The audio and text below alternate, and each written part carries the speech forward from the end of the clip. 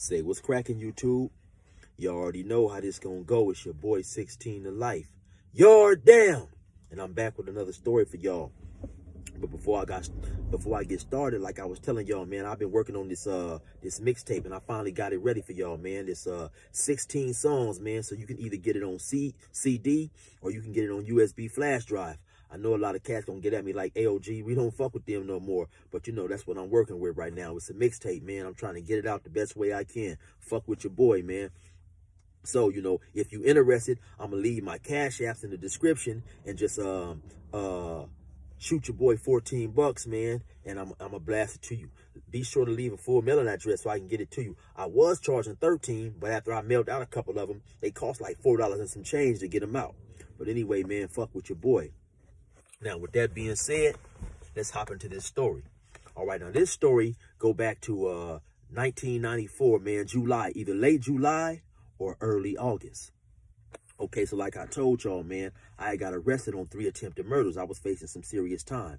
So they housed me, you know, they throw me in the little crib tank. So I go up in there. I'm in there like a day or two. I get into a squabble. While I'm squabbling with a dude, I got him on the ground. And I'm slapping him and shit, you know, but I found out later, either his cousin or his uncle, whoever the cat was, he thought I was stomping him. And he ran in there. He had a razor hooked up some type of way, cut me all up on my back. So I guess he was tripping on saying like Crips don't stomp Crips or whatever. But you know, when I first came up in there, didn't nobody tell me the rules to nothing. I'm fresh up off the street. I'm like, this is a fight. I'm thinking like, shit, Crips kill Crips on the street. You know what I'm saying? So I guess that's what he was upset about, which I ended up finding out like 5-6 months later. So anyway, you know, I go out, they take me out, I go to the hospital and shit. My back is all cut up and shit. I got some big ass cuts on the shit. So when they asked me, of course, you know what happened. I'm like, hey man, I don't know nothing. So, you know, when I come back from the hospital, which was only that day, they end up taking me to another part. Matter of fact, they put me in the old county jail. Now the old county jail is like a big old giant dorm, but it's like jail bars. It's like something that you might see in an old Western movie. You know, actually, I believe, if I'm not mistaken, I believe they put me in what's called 14C1. Now, 14C1 is like I say, it got bars and then like about 20, maybe, I don't know, 20, 25 bunk beds up in there. And then right next to it is 14C2 and 14C3. So you can look down and see 14C2.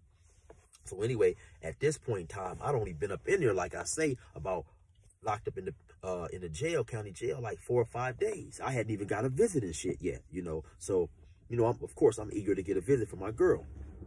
So, okay, now the way the visits work in Riverside County at that particular time was, if you was gonna go on a visit on, like, say for instance, Wednesday, you had to have your people call Tuesday and schedule a visit for the following day.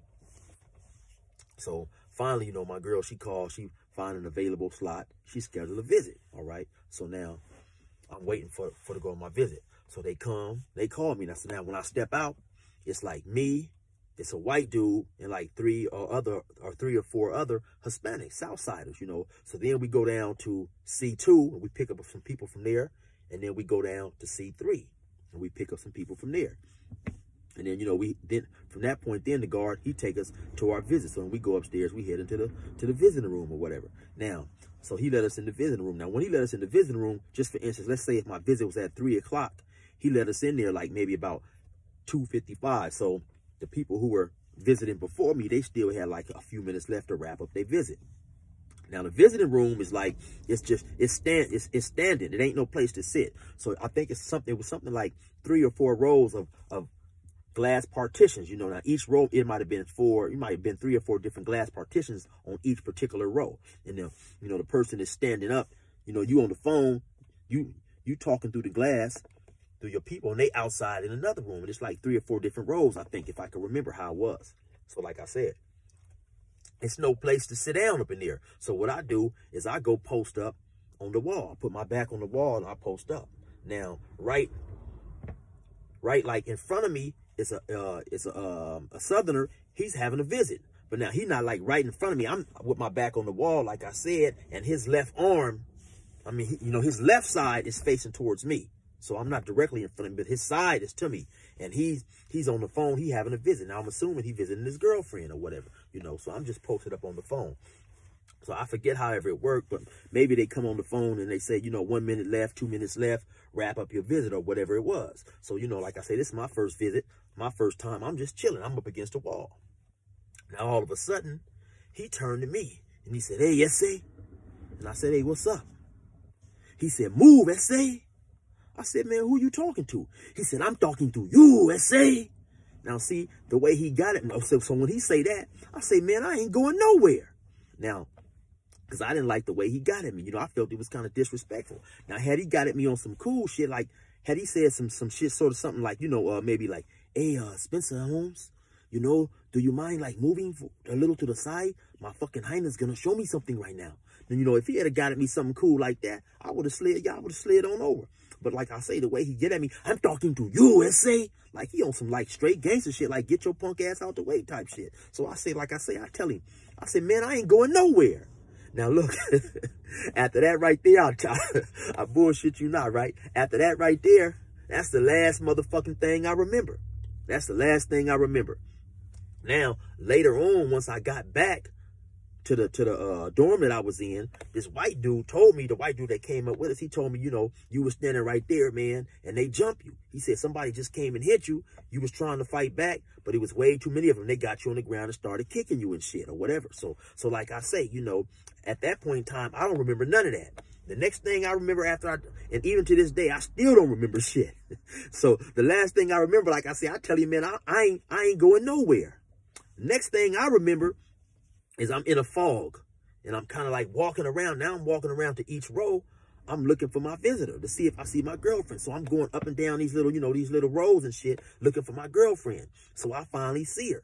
So I go over there. Now she frantic. She say, "Are you okay? Are you okay?"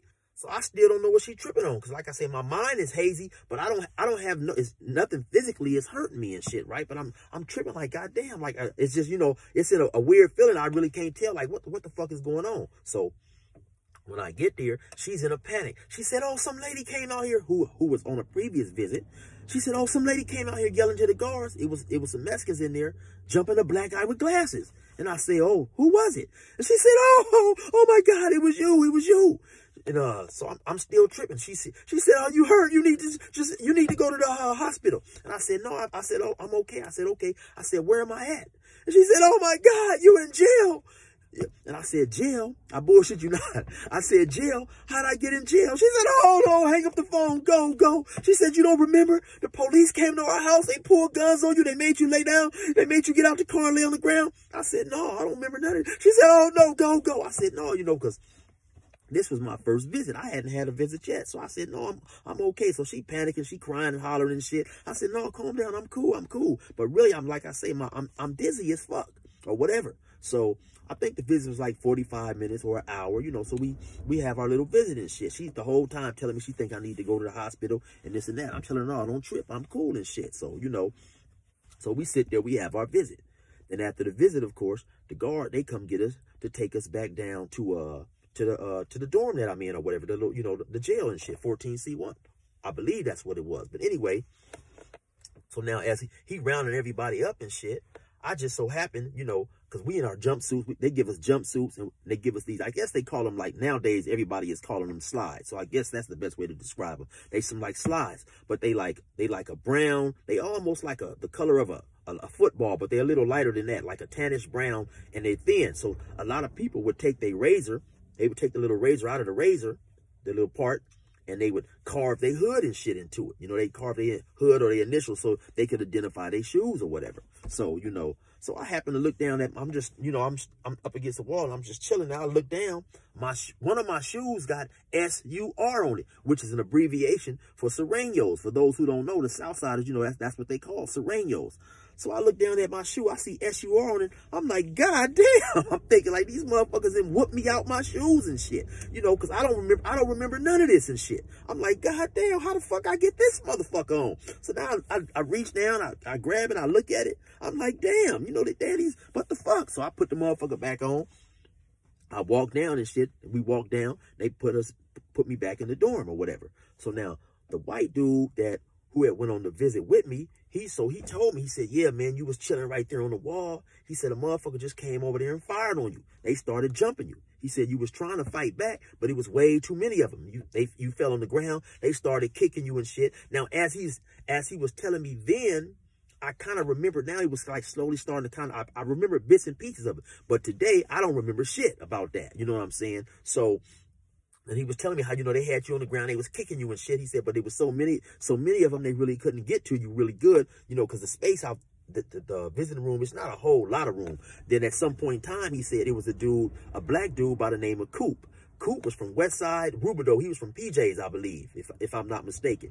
He came over there and jumped in it and helped get them up off you, and then the guards came up in there. So he finished telling me the story. I was like, damn, I don't remember none of that shit. So then I went to the bars. I yelled down to Coop. Coop, I think, was either in 14C2 or he was in 14C3. So I went down to the bars. I yelled down to Coop. I'm like, hey, Coop. He come to the bar. He's like, yeah. I'm like, hey, what's up, my nigga? Hey, I'm chill, homie. I'm from whoop-de-woo-woo-woo. I said, hey, man, good looking out, you know. He said, oh, man, don't trip or something like that. You know, don't even trip. It's nothing or whatever. I said, okay, man, good looking out, homie. And so if anybody know Coop out there from PJ's or whatever, like I said, I think that was him telling him I said, good looking, man. You know what I'm saying? He done some real shit. But I come to find out later on that there was a big beef at this particular time in Riverside. See, I'm from Riverside County. I'm not from Riverside City. So then, you know, there was a beef between the Mexican gang and the black gang. Now, I'm not fit to say the names. I don't want to add fuel to the fire or whatever. I'm just relaying a story. You know, you have a lot of people that come on here and say, oh, man, this dude is glorifying gangs. He's glorifying being in prison and all that old bullshit. Man, I'm not doing none of that. All I'm doing, like I say, man, I'm just relaying my experiences and something that happened to me or whatever. So, but what I found out later on is what a lot of these dudes would do is when they was going on a visit, they might have they girl call and call out and make a visit for 3 or 4 of their homies, even though regardless of whether they was going on a visit or not. So that way, when they would go on a visit, they would be deep up there. And this what they would do. They would, you know, they would be jumping on blacks up in there and shit. So, you know, they got a couple of my other partners too or whatever. But, you know, like I say, sometimes it's like that, man. That's the shit we sign up for. You know what I'm saying? So regardless of me not having anything to do with the beef, them motherfuckers caught me slipping up there. They put work in on me, you know what I'm saying? Whooped me up out my shoes and all that shit, like I say. So now I realize today that what happened is I probably had a concussion, you know what I'm saying? And just didn't remember shit. Because like I say, physically I wasn't hurt. I just couldn't remember shit, you know. So I was in a fall or whatever. So anyway, you know what I'm saying? It happened like that, man. You know, bumps and bruises. Sometimes you win, sometimes you lose, man. That particular day right there, you know, I took a loss and shit. So, you know, but it happens. So, y'all stay safe out there. Oh, yeah. And resume normal program.